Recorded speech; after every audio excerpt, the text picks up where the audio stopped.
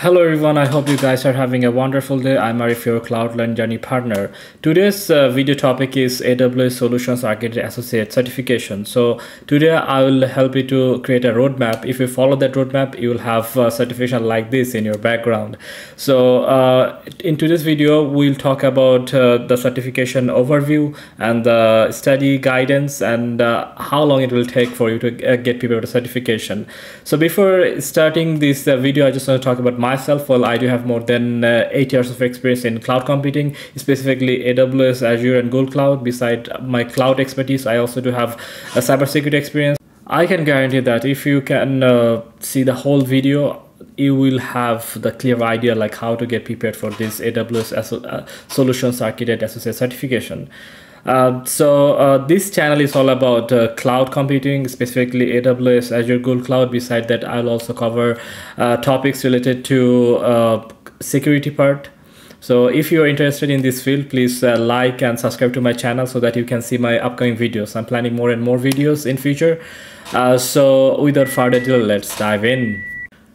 At the very beginning of this video, we're gonna go through AWS official website where they have briefly explained about this AWS Certified Solutions Architect Associate Certification. There could be a question in your mind that AWS provides 3 associate certification: AWS Solutions Architect, AWS DevOps, and the third one is AWS SysOps Administrator. So which certification you should get started with? So if you ask me, I would definitely suggest you to go for this AWS Solutions Architect Associate because it covers a lot of AWS services. So if you clear this certification, then you will have a very good understanding about AWS ecosystem, like how we can integrate multiple AWS service together to come up with a solution. So if we go through these points here, like who should take this exam, here it's explained very briefly that is experienced in AWS technology, strong on-premise site experience, and understanding of mapping on-premises to cloud, and experience working in other cloud providers or services. So if you have this sort of experience, then definitely AWS Solutions Architect Associate is a very good certification for your career. So I also started my career with this certification in 2017. Back then, there wasn't any certification named as AWS Practitioner. So I started my career with AWS Solutions Architect Associate, and trust me, it really helped me to clear all the concepts that is required to build a solution in AWS system.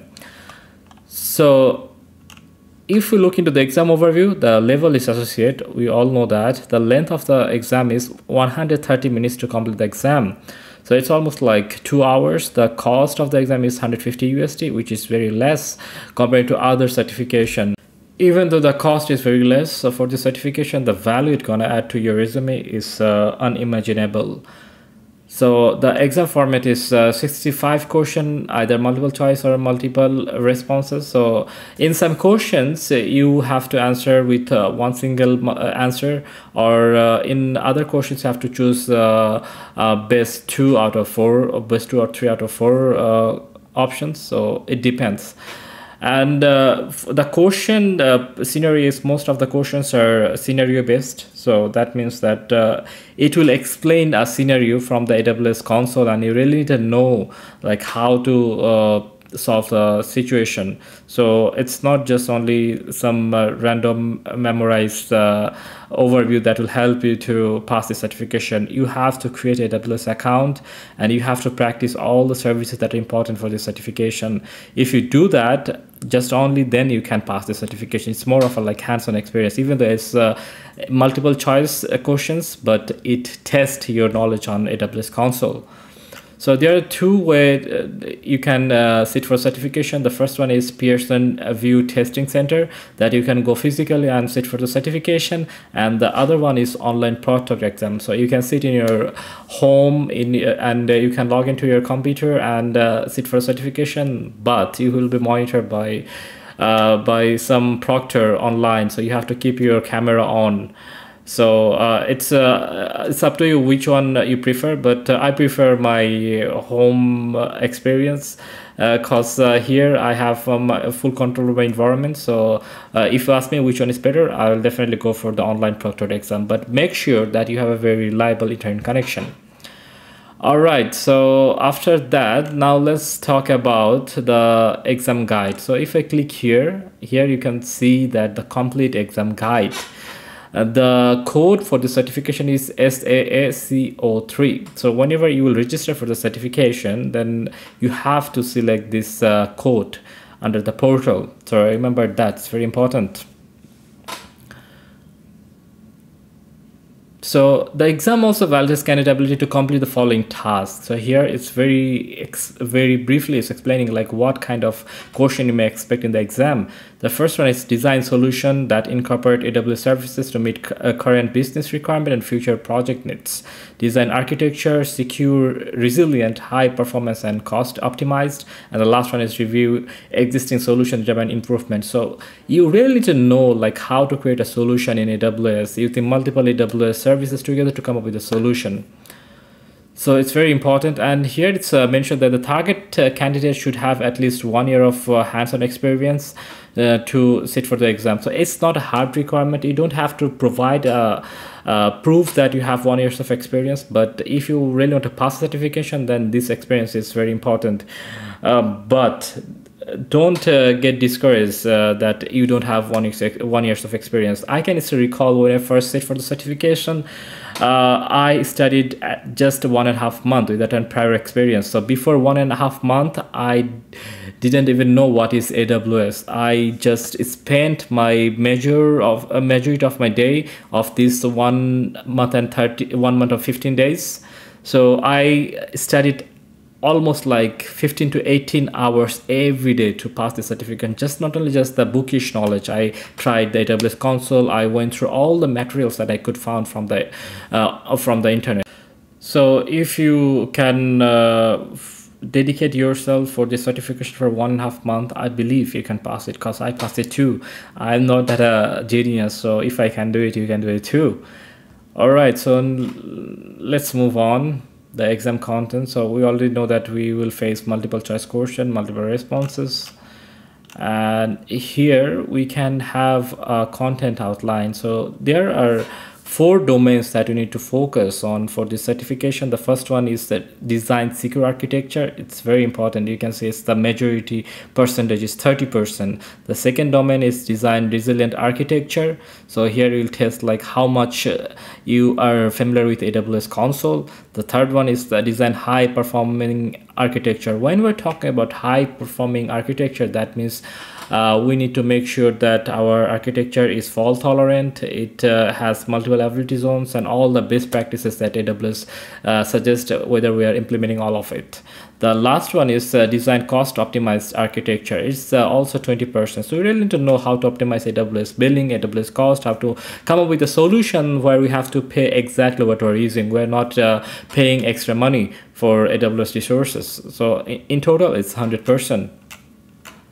So here is a complete breakdown of each and every section. I highly recommend you. So if you are looking for the certification, first at the very beginning, go through this outline, go through the domain, like for the design secure architecture, what specific things you really need to know, and then for domain 2, what topic you need to cover. In this way, please go through all the 4 topics, 4 domains before you start your studying, so that you will know exactly what you need to look for whenever you are doing your self-study.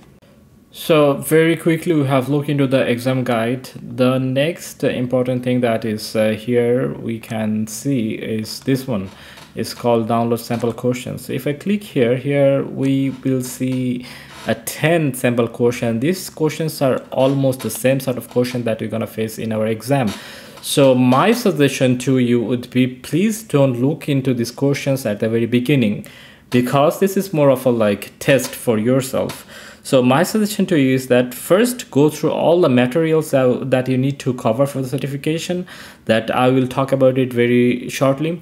And after going through all of the course materials, then come to this page where you will test yourself, your knowledge.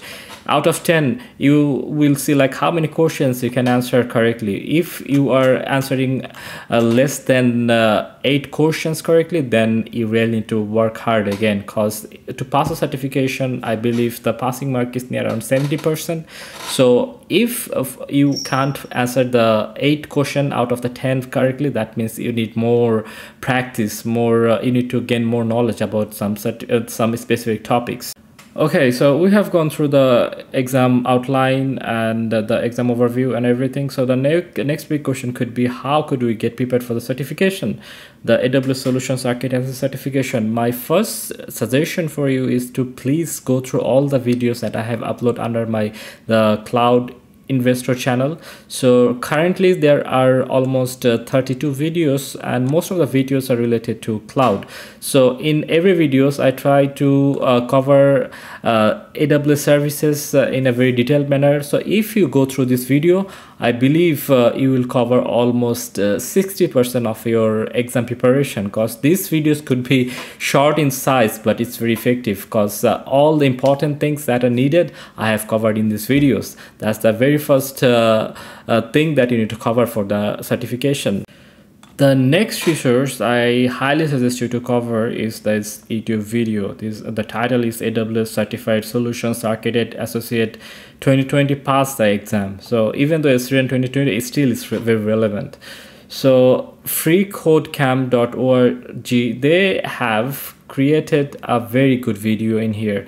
So huge shout out to this channel, because if you look into the length of the video, it's 10 hours 26 minutes, but trust me, each and every single minute is worthy in this video. I have also gone through this video. This video is awesome. So if you cover this video, you will get understanding all the nitty-gritty details that are required for this AWS Solutions Architect certification. So I will add the video link under my description. Please look into it. So the first topic is the first thing that I need to cover is my videos, and the second thing is this particular video.